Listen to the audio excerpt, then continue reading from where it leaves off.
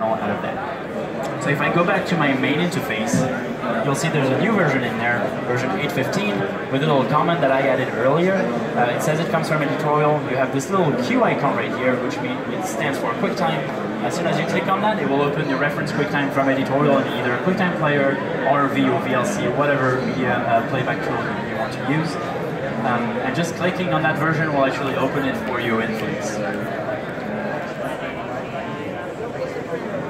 Alright, so the first thing you'll notice is that those first three boards, they didn't used to be called ref, and I'll come into the naming convention in a couple of seconds.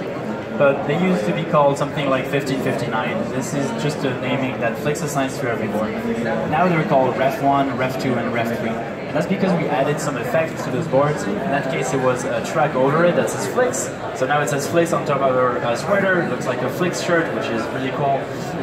So you can see that directly in there. Same thing for this panel, for example, we did some color correction directly in Premiere, and also we added a camera move, so if I play that back, we have a very dramatic camera move in there. So this is pretty cool. You see all that in Flix directly.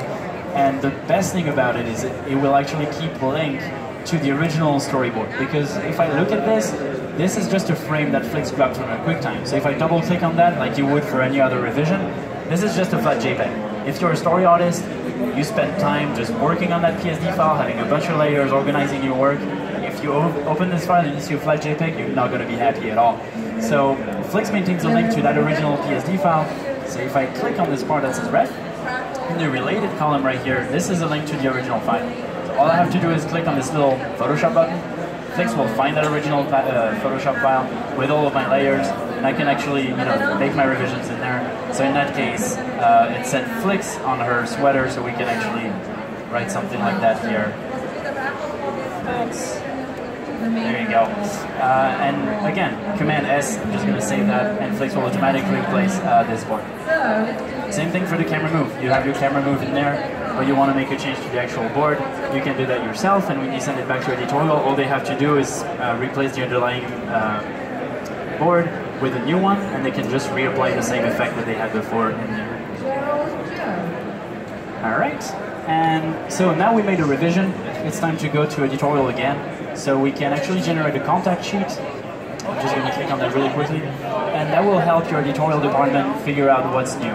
So in that case, really the only thing that we changed since the last publish is that we opened this board and we wrote Flix in there.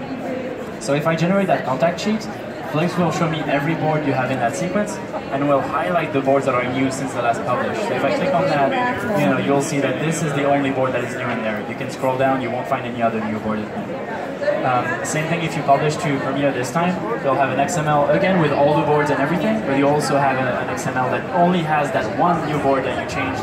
So you can just import that and put everything on one track, and you have the new version of your edit.